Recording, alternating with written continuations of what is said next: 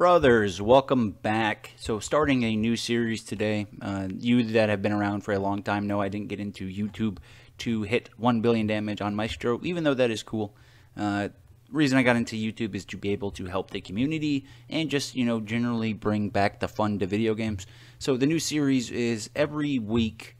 I like to do it more than every week, but once to twice a week I'd like to receive submissions from the community on their Idleon efficiencies, and then I will go over those live on camera.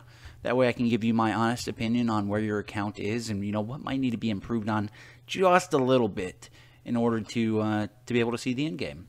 So with that being said, feel free as always to drop your Idleon efficiencies into the comments or come over to the PalmerPlays Discord and drop your Idleon efficiencies, and I will be grabbing 2 of those a week or twice a week in order to make a video on that. So with all that being said, there's going to be a lot to go over, so let's get into it.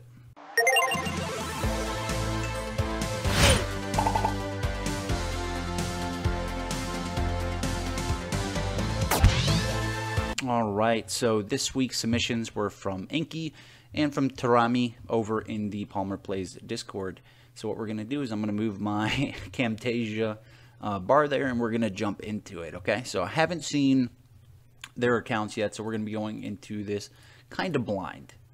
Okay, so jumping off, we'll start over here with Ankhie's profile.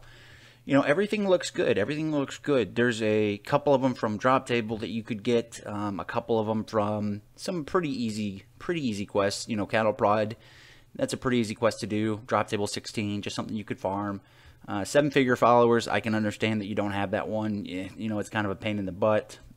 Platforms in Disguise, that's another easy one. So as far as stamps, I think you're doing a pretty good job on where your account is on leveling them up. Would love to see everything maybe above level 10. Just because there's a couple stamps here that, they do boost efficiency. It's not a huge gain, but something to pay attention to. Coming over on the right-hand side, brother, I would recommend, I would recommend coming back and just going for the ones on the Drop Table. Because there's a lot of pretty easy quests, and it looks like you're missing a couple of them from, World 3, a couple of them from the Drop Table. I would just come back and I would try to get some of the stamps because you're doing really good on a couple of them. But I would try to get all of them to at least base 10 and base 20 if that is possible. But other than that, bow stamps for where you guys are in your accounts look pretty good. So let's go on over to the Forge. Okay. So we have some Void going on. We got some Platinum going on. Good. Some Silver. Perfect. Okay. So no judgment on that yet. Have you fully upgraded? Okay. So it's not a whole lot. I don't know how much money you have on your account. Again, I'm not going to, say wait harder or wait faster. I would, if possible, go into it and try to fully upgrade the Forge. That way, all these slots should be doing something, right? Especially the ones that you've paid to have boosted. You should be using those to get something done. But I do like the fact that you're doing multi-ore at one time, so you're getting mini bars across the board. And then let's come over here to Tarami's profile. You have a lot of plat. Holy smokes! Okay, so we are all in on plat, which is good if you're going for plat specifically to unlock upgrades. That is huge. What was drilled into my head is to always have kind of a healthy mix. That way, you're constantly getting all of your bars to a certain degree and not having 6 billion platinum ore or 6 billion platinum bars. And then you don't have any silver bars, you don't have any copper bars, you don't have any gold, any dementia, nothing like that. So I would say left-hand side looking good. Would definitely fill up the one that is empty. Try to max. And that's for both accounts. I would try to max both of your guys' forges. Easier said than done, understood. But when you can, I'd make that a priority. Come over into the anvil for both of you guys. Okay. And let's see what we're looking at here. So we have a J-Man. Okay. So we have a beginner and your Maestro. Okay. So I don't know if you just unlock this character or if that is a J-Man, but hopefully that's just a beginner and you're gonna make that into something else. But as I'm looking at it, nothing too out of place. I would personally, just personal opinion, as we're coming down here and we're seeing that the production is getting slower and slower and slower, that usually means, especially if it's on a bowman class, that you need to work on, you know, your stamps a little bit more. It's possible that you don't have the anvil bubble equipped, but let's jump here into the points.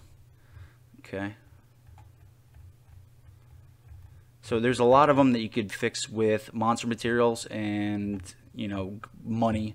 So something I would focus on, either getting the characters that really need to be able to push the anvil up here into the thread so you can level it up faster.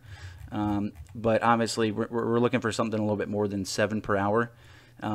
If that is just where your count is, I would possibly back up just a little bit. That way, you know, you're getting experience, right? Because it's going to take you 127 days to cap it. I would pull back just a little bit more, unless you really want the springs.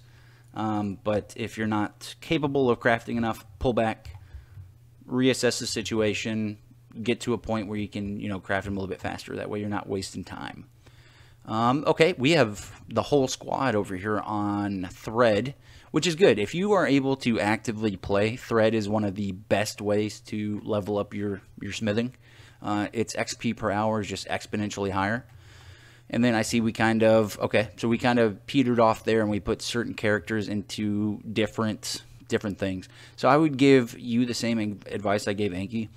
I would not be using a Blood Berserker to produce, you know, the bolts, because 4 per hour, 63 days to max, 105 days here.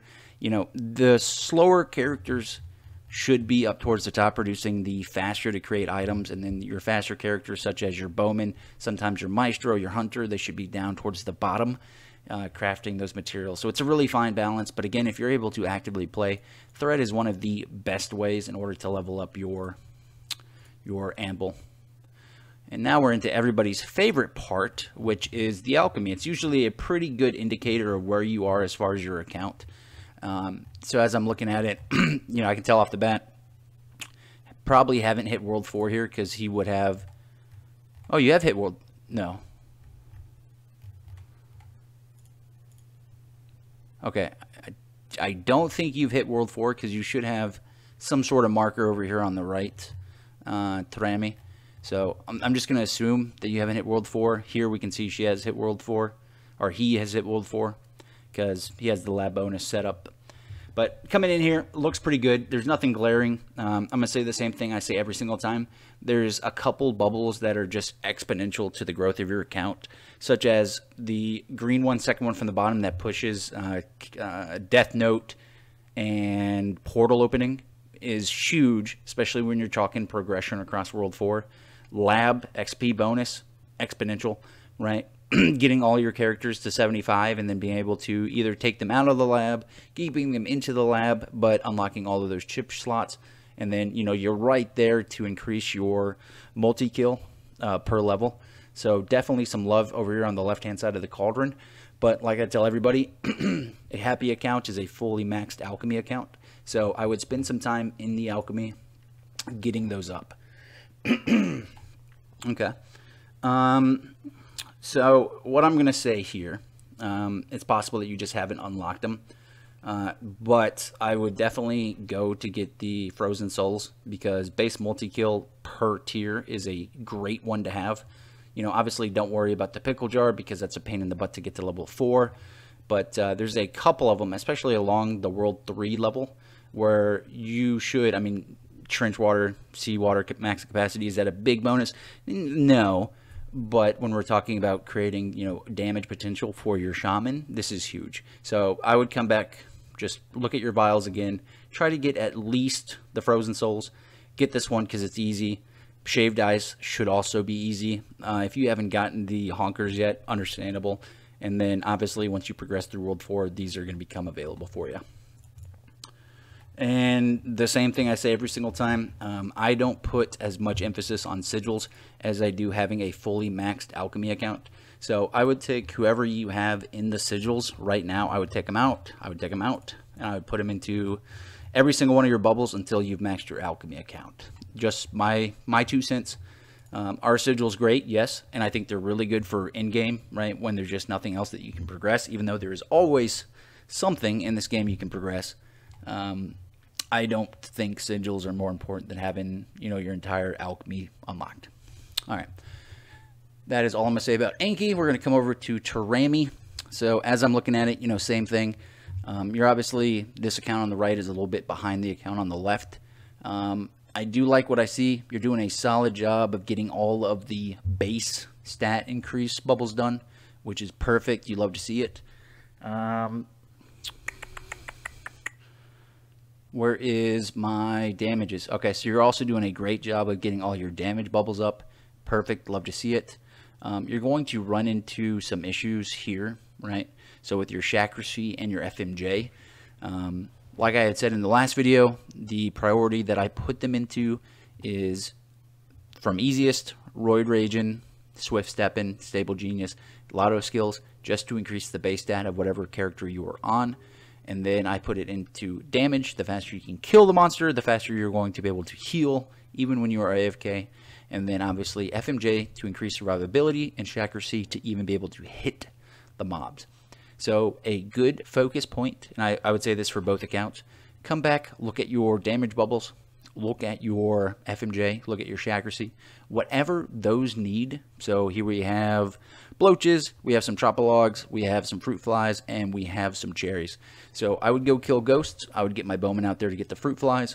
I would have my blood berserker or barbarian out there fishing, and then one of my mages, you know, chopping. And then level these up. Good solid base point, 20 plus. You'd love to see at least 30 plus in both of these. So even if that means you got to take some time away from your damages, I mean, it's just what you got to do. Let's look at vials. Okay, so there's a lot of room for improvement, and I'm sure you know that. So I'm not going to go over this, you know, too in depth. But as far as your account is, you should have unlocked crabs. You definitely have unlocked sippy souls. You definitely have red salt. You definitely have, you know, both of the critter, and you have the chonker chug. You should have orange malt. So at least to this point where you've unlocked this sippy cup vial, you should have unlocked all the rest of this, and it would just be getting them all up to level 4, which I fully believe that you are capable of doing. It's going to take some time. Okay, so definitely should not see any sigil progression just because of how early on in the account you are. They are nice, again, but you shouldn't, at the deficit of the rest of your account, try to level up sigils. So I would put all your characters back into their respective cauldron, warriors, archers, mages, and, you know, your maestro, J-man, whatever you might have. Put them into the right cauldron and boost up your alchemy. All I'm going to say about that, let's jump into construction. All right, so right off the bat, both of you guys have your skills ready. So we're looking at Divine Knight, we're looking at a Squire, and I'm seeing something that I see a lot of, and I don't know if it's just because when I started playing I was cautious, so I didn't level up my refinery a lot because I wanted to make sure at all points I was able to continuously produce the salt. But as I'm seeing, you know, across the board on both of the accounts, I see that we've gotten them to a rank refinery that now we're sitting at every single one of our refineries being low, right? And we're not able to actually use them. So I had it told to me in one of the best ways possible, right? And that is build your account around the refinery. Whatever it is that you need for the refinery is how you should build your account as far as using your 3D printer. And that is something I took to heart. So I made sure I had my green mushrooms. I made sure I had my copper, my horns, my forest fibers, X, Y, and Z. And every single time I unlocked a new one, I would, you know, reshift or, you know, change around my 3D printer to make sure that I had exactly what I needed in order to keep my refinery running at all times. Here on the left, looking good. So you haven't gone too far where you can't come back. There is a spreadsheet. It's listed in the first video. If you need to, you can look it up. But it's a spreadsheet on how to have infinite refinery salts produced. And I would use that as a good baseline to make sure you don't accidentally level up a refinery past the point where you're not actually going to be able to use it. So I would use that. I would obviously resample. yeah, I would resample because, you know, we're not getting enough materials in right now to actually be able to produce salt. So this is not a situation you want to be in. With that said, you know, I'm going to leave it as what it is, and, you know, just do a quick reassessment and get these bad boys running again. All right. Salt lick, you know, we've done pretty good. Okay. So we're about halfway through on the right-hand side. Over here on the left-hand side, you made progression all the way down towards the bottom. So for both of these, you know, they're looking pretty good. I don't usually go into Salt Lake just because, you know, it takes time to get the materials, and, you know, what can you do? Okay. So we're going to start over here on the left with Ankhie. So as far as I know, you don't need skelefish to run the refinery whatsoever. So that is probably for something that you're trying to craft. I'm seeing a lot of World 4 mats, and I don't understand. I'd have to ask you in person, you know, why you're doing that. But I would 100%, if possible, just redo all your samples. We've got 3 empty down here. We got a lot of mushrooms being sampled, but they're not, you know, green mushrooms. So that's why your refinery is stalled. I don't know if you're going for like an achievement, and I can't think of anything off my head that is super instrumental to the game where you want to have a crap ton of purple mushroom caps. So yeah, Ankhie, I would redo your 3D printer, unless you're going for something specific. Here on the right, we're looking at Tarami's. Pretty good samples, let me go back to your refinery. Okay, so you do have enough of the mushroom caps right now, but you're hurting on horns, okay? So I can see you're trying to get that back up. You're trying to do that, which is good. We do have a good source of material, so a nice even spread across the board on things that you would want. As you get better, and this is just some advice for later on in the game, where you have the doubles, right, of the same materials being sampled on two separate characters, I would try to mix that up a little bit more. So, you know, this is obviously a mage. This is a mage as well. I would, you know, World 1 across the board, right? So get your oak logs, get your forest fibers, get your birch trees, and then on your second character, you know, go into World 2, go into World 3, World 4, you know, some potty log, stuff like that. And then I don't see another source of any kind of ores, so I would put some love in there. You do have a higher sample than what you're actually printing, so that's a quick fix. Just go back over there, click off of both of these jellyfish, put this back on. But same as on the left-hand side, nothing that you're printing right now is actually going towards things that you need for your refinery other than your horns, the forest fibers, and the green mushroom caps. And I think flies are actually a refinery cost as well, right? So things that you'd want to see goldfish, you'd want to see, you know, the other things that are actually on the refinery. So other than that, a little bit of improvement for both sides, but they don't look terrible. Okay, so Death Note. Okay, so you have hit World 4. Okay, so that's weird that nothing is popping up yet. We're going to get into that. Both accounts could do a little bit more love. Obviously, you know, you're still progressing. Once you get through World 4 and you feel comfortable, I would come back and I'd start doing that grind, especially in the Blunder Hills, pushing down base minimum 5 million across the board, just to get that to a nice even, you know, north of 100%. But that is just a time thing, so I'm not going to harp on it too much. Other than that, I think you both look pretty good. Pretty good. So let's jump into World 4. Okay, so we just started World 4. You know, we've been in World 4 for a pretty good minute. Okay, so personal opinion, I think cabbages are one of the most underrated items in the game. Personally, I got cabbages to 11 for the Diamond Chef before I did anything else, and that is what got my cooking, which I think is sitting now at 101 billion. I put all my emphasis, which, don't get me wrong, 22 total damage, fantastic, love it, right? 18 skill efficiency, love it. 72% new pet breeding odds, love it. But none of that matters is if it takes you 8 days in order to level up, you know, whatever, I don't know what it is, the octopus, right? So I would get the 30% all cooking speed, so the cabbages, to at least level 11 before I started worrying about anything. Here on the right hand side with Tarami, you're doing the right thing. Obviously just started World 4. I would get these to base level 11 for the cooking speed, and then I would try to get the cabbages up as high as you can, at least base level 11.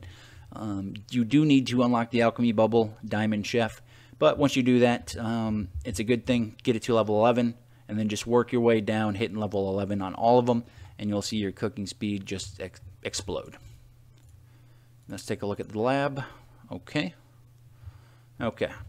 So we have 6 individuals here on the left-hand side in the lab right now. We're still actively leveling up, which is good. Obviously, you want to find a good balance between having them in the lab and having them not in the lab. Personally, when I went to World 4, I put 9 characters in the lab and then went all the way till the end. And then I would remove a character once I got to the point where I could now do it with 8 characters, where I can now do it with 7 characters, where I can now do it with 6 characters. And obviously, this is a personal bias on how you want to play the game. If you keep those 6 characters in there as they are now, which I don't see a bubonic conjurer, so I think that would be a good idea to push one of my characters to, you know, unlock a bubonic conjurer, get them up to a decent level, maybe, you know, mid 100s, 150 to 200. Take them out of the front lines, put them into the lab. That way you can increase one or two things. You can either make their lines longer, or you can grant more experience. And then it's also a nice benefit. You can give experience to the lowest leveled person in the lab, even if they're not in the lab. So for what you got going on the left, Ankhie, if you know you hate not having 4 characters to play, that is on you, brother. I would personally put in maybe 7 or 8, get closer to being able to do the viral connection. But if you want to be able to play 4 characters at all times, eventually the 6 characters will get to that level around 75, 80, 90, where they can connect the entire lab. It might just take just a little bit longer. And then on the right-hand side, Tarami, I'd have to ask you, brother, why none of your characters are in the lab. You know, obviously, Ankhie wants to be able to play 4 of their characters, and you know, if you want to play all 10 of them, that is great. But at the same time, I'd be, you know, asking, brother, why do you not want the benefits from the lab? Is there something specifically you're working on? Do you just think that actively playing will equate to more materials? You know, the list goes on. I would love to see just a couple characters in the lab at a minimum, because eventually, I mean, you're going to want to be able to use chips. You're going to want to be able to, you know, unlock viral connections and, you know, all the great benefits that come from the lab. So I'd put at least 6 people in there, you know, pull what Ankhie is doing, but none in there at the moment is not great, brother, not great. Breeding, I'm not going to go super in depth into it, just because I don't think I'm the best breeder. You both are to at least beach docks, which is good. So beach docks is where you unlock the spice that is used for the Diamond Chef. So probably one of the most important unlocks. So the fact that you are both there, I'm going to leave it at that. It looks great. Unlock those spices, and I think you guys are going to win. And then let's go into characters here. So we have 1, 2, 3, 4, 5, 6, 7, 8, 9, 10. Okay. So my question, Ankhie, because I had this question for a minute, is what's up with the level 78 beginner? You know, because you have the Maestro. What don't you have the second of? You don't have a Shaman. If I'm reading that right, you don't have a Shaman whatsoever, which makes leveling up, especially in the end towards completing alchemy, it's going to be quite painful. So I would definitely ask you, brother, why you don't have a Shaman. So I would definitely look at that. And then on the right hand side, 1, 2, 3, 4, 5, 6, 7, 8, 9. Okay, so we're just missing our 10th character here. So yeah, if you want to progress, get all the characters up to the point where you can unlock your 10th character, then put them into the lab. Makes complete sense. Love it. But yeah, I think these are both solid accounts. The biggest thing for the account on the left-hand side, I would say, hey, brother, two things. This character I'm highlighting right now should 100% be a shaman, just because you were missing out on possibly one of the greatest classes in the game as a bubonic conjurer, which opens up lab and at the same time is great for alchemy. And the second thing is, need to definitely look at your 3D printer. What's going on there? Why those specific samples? And I would work around your refinery to make that work. Account on the right, I think you're doing all the right things. Obviously, you're just a little bit behind account on the left. It's going to take some time. It's just leveling up. It's just getting, you know, your ascended classes, right? Your blood berserkers, your siege breakers, X, Y, and Z. I think you're doing the right things. It's a great account. You just need to play for a little bit longer and, you know, use your alchemies. You got 2 shamans, which is good. That's what I have. It's going to take some time. Look at your refinery again. So the big 2 things for you: push, get your 10th character, and the second one, give your alchemy a little bit more love, specifically in your FMJ and your Shakushi department. Other than that, I love both accounts. I think both accounts are great. Just a couple things I would personally do, but hopefully, you know, a week or 2 from now, you guys can message me saying, you know, this video helped and you guys are absolutely crushing the game. That's honestly what I would love to hear. But we are getting dangerously close to 30 minutes, so I'm going to shut it off here. Hopefully you both learned something. Hopefully I was able to help. Hopefully the analysis did something for you guys.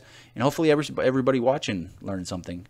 And I would like to make this a series, but in order to do that, I do need regular submissions from you guys in order to make that happen.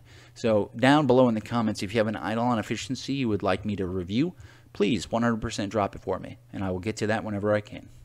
But that's going to do it for me today, boys. Hopefully I was able to help you, and I'll catch you brothers in the next one.